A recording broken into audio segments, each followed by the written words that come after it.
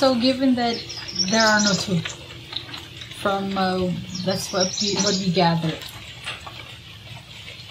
and he said that there are no multiple experiencers.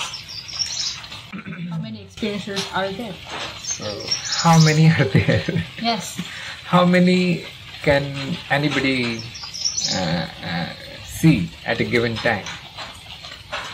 Is it different from yours and mine? Is it?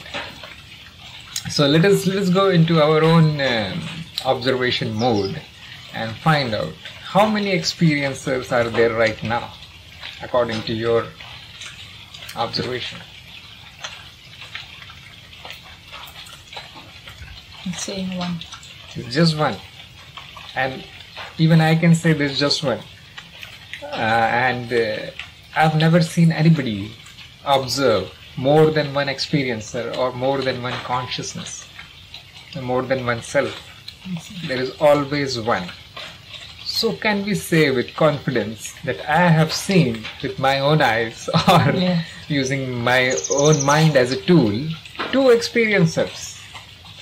We can never say that with certainty. Yes, that's true. We can assume that there are many, but as soon as we assume something, we are in trouble.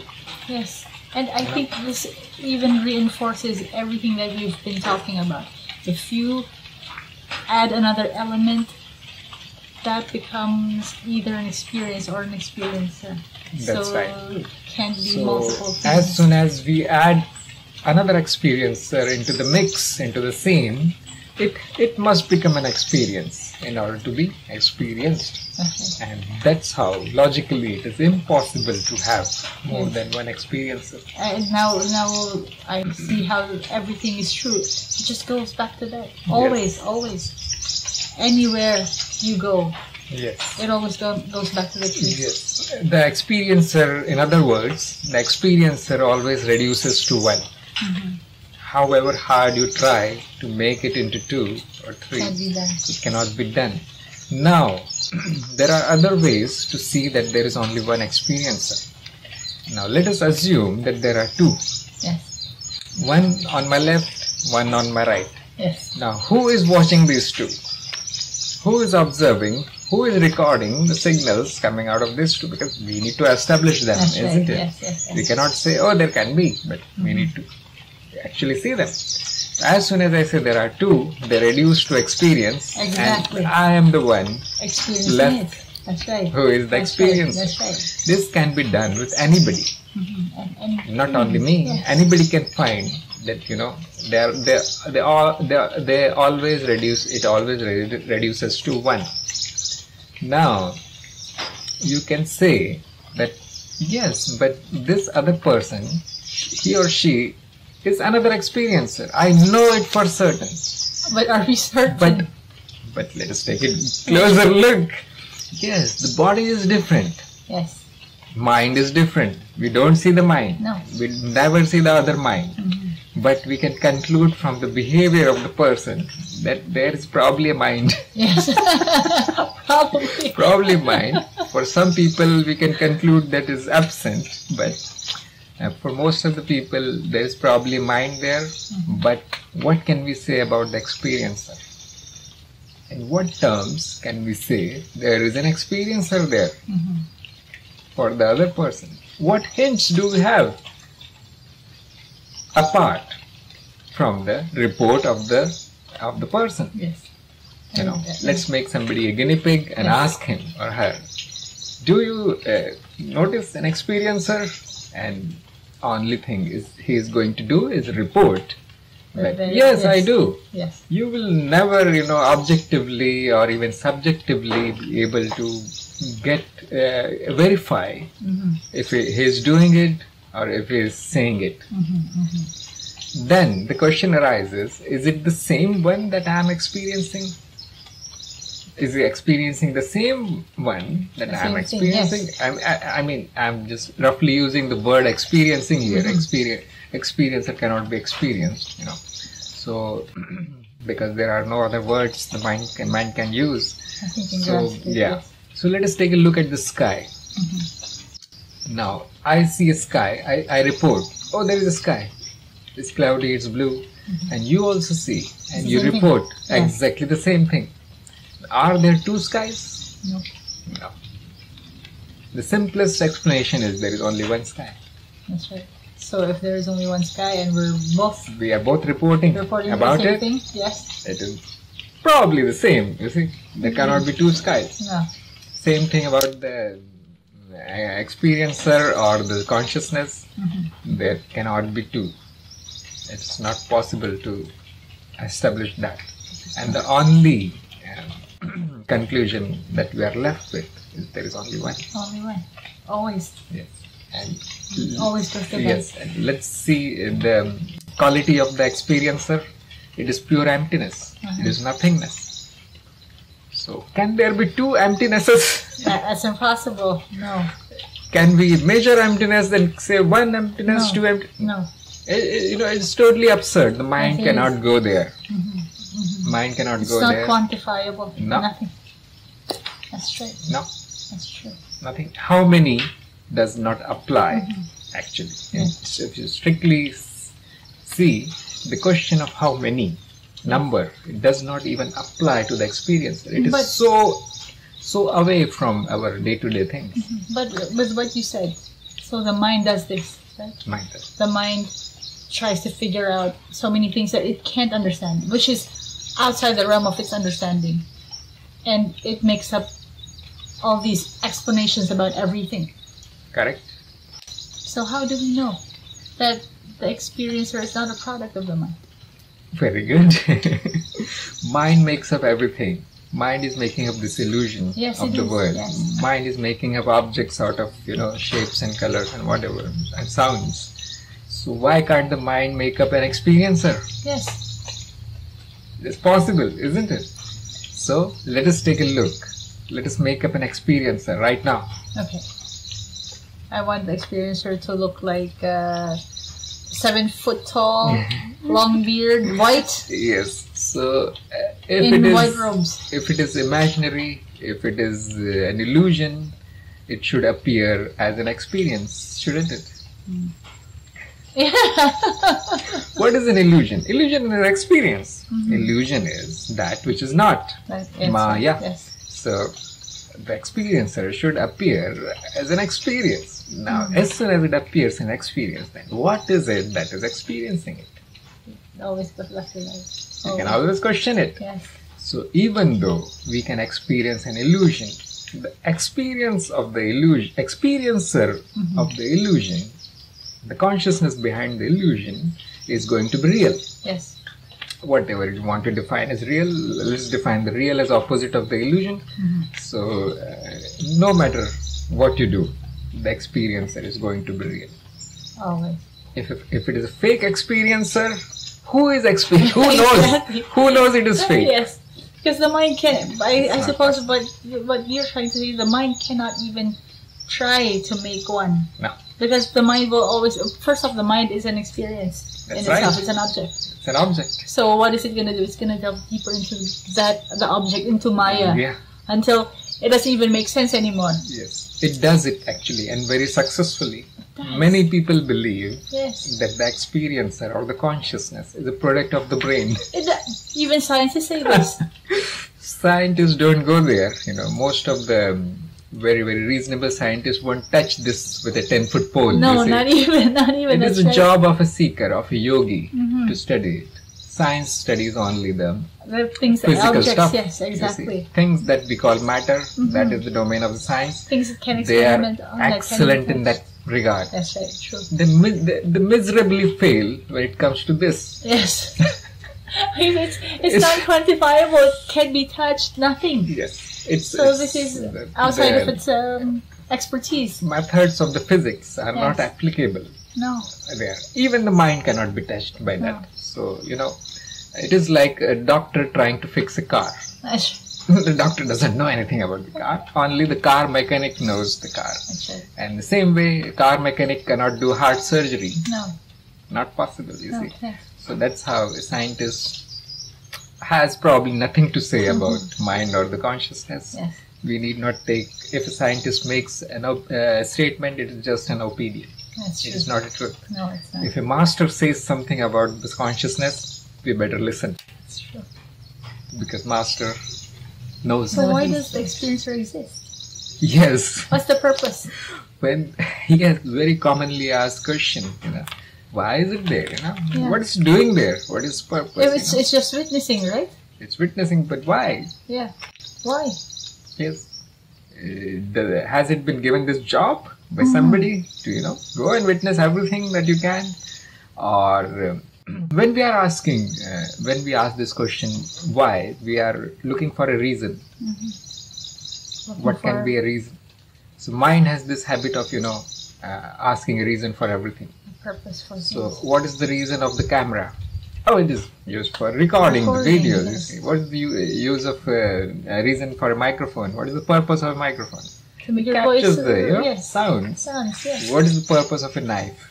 To cut things. Cut the vegetables. You see, why are you even asking? People Yes, will call very us self-evident. stupid. Yes. But as soon as we step away from the day-to-day things that have a purpose and clear-cut reason, you'll find that the reason goes on making less and less sense. So let's take an example. Why is this tree here? You Why can is say it to provide here? shade. You can say that. Yeah, we can make up a reason, Yeah, whatever. Now, why is that hill there? What is the purpose of the hill there? I honestly It is can simply say that I blocking do not my way know. to the Yes, city, isn't yes. it? I can see Makes my stuff journey after miserable. it, yes. Why is it there? No. Why are there billions of stars? What is the purpose? What is each star doing in this whole scheme of things? No, it's clearly beyond mind now. Mind can function in things in a small area where the purpose or the reason makes sense. The things that are of its use, the things that are used for the survival of this whole body mind, they have a reason. Yes. Things that are of no concern to the mind, there are only two options. You can either make up a reason of your choice or simply say no reason. So what is the reason of the experiencer? No reason. No, it does not make sense to say there is a reason there. It is not an object which can be used in a certain way, so we can slap a reason on it. No. No reason at all. No reason at all. Just there to watch it. Yes, or it will be more accurate to say that the word reason cannot be applied to the consciousness. Exactly. It is meaningless to talk about the reason of consciousness. Things have reasons. Yes, that's right. Yes. So, if there's no reason for it, no purpose, as the mind always looks for it, but you said this is outside of its grasp. So how should we live our daily life? Yes. Given the very strange kind of knowledge that we can, it is amazing that we can even know this much about the consciousness or the experiencer. Given this kind of knowledge, then there is only one experiencer, there is only one self. Whoa, how should I live my life? Is it even useful? Can I apply it? Can I get something out of it? The thing is, when this knowledge arrives in the mind, it starts changing the mind. The mind suddenly goes quiet. It becomes peaceful. The struggle suddenly stops. Right. And most of the questions, they end. Now, only thing that remains to be seen are the details. Tiny details of what is, but the ultimate truth has been grasped. The experiencer has been seen directly by the mind, and now nothing left to be done actually. So the mind starts changing. And it starts letting go of the small things. It starts letting go of the small things, And so far, and the main job of the mind was nothing but survival. Always. Nothing. More hoarding, greeds, fights and killing each other, and this was the job of the mind. As soon as the knowledge dawns, I'm just killing myself. I'm just harming myself. Yes, that's right. And I'm just treating my body like a trash can. when this knowledge dawns that everything is me and people are not separate from me, at least at the bottommost level, or the core, substrate, yes. is the same. It is just me. Mm-hmm. So the behavior of the person, of the seeker, starts changing. He's more peaceful. He's less violent. He's less angry. He's more loving. Yes. Now, as soon Very as you calm. see everybody as you, Yes. there are no options left but to love. That's right. And you don't get mad knowing that it's useless. It's useless. What am I getting mad at? Just me. Myself. Myself. That's right. Yes, it is annoying. It's it is pointless. different. It is not doing as my mind is telling it to do. But Yes. in the end, it does not matter. That's it, I suppose. Yes, Does not right. matter. Yes. So we take the life as it is. Yes. We become spontaneous. Yes. And the grief Yes. lessens. The suffering goes away. Goes away. And So we become more accepting. we become accepting. We start, for the first time in our life, we start really seeing the life as it is. A series of experiences. That's A flow, all that it is. a change, Yes. which you need not do anything about it. It's just there. Just experience it.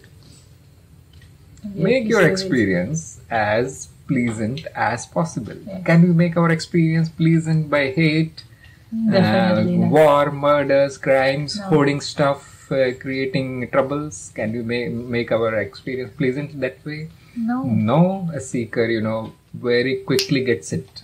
And how right when it's happening, not even. Yeah. You already see the consequence. Wait. You shouldn't even be doing that. Yes. We become more aware because Yes. now we are living as an experiencer, Even not as a body or a mind. Yes, yes. So these are the consequences of getting this knowledge. It appears like very strange and totally, like a philosophy. It's just out there. It is very, very strange. So mind says, no, it's not useful in the day-to-day things. Mumbo jumbo. Mumbo jumbo, just entertainment of the philosophers or the yogis, whatever they are doing. And we don't know what they do. But the thing is, the consequences are immense. The implication of this knowledge is immense. So, what has happened to me as a result of getting this knowledge, thanks to the masters? I have become less concerned with small things. Only the bare minimum that is needed for a pleasant experience. I arrange that and I let everything else happen as a bonus. Yes. When my actions are aware, when my actions are in line with what the experiencer is, likes, then everything happens in a positive way. Yeah. I don't even need to do anything. Yes. And the struggle is done. Struggle is gone. There is no need to struggle for anything. That's right. Whatever is, fine. If it is not, fine. Because in the end, it's just experience. Yes. Why there is this trouble that I want only this thing, I want only this kind of situation, I want only that object, I want only this person. Why are these wants? They're all in the mind. Yes. We become too attached to Yes. that, but we shouldn't be knowing that- that everything Yes. just comes and goes. Yes. So if we just take a look at the experience, nothing stays. Nothing. It's a fleeting, momentary happening. Yes. What stays is me.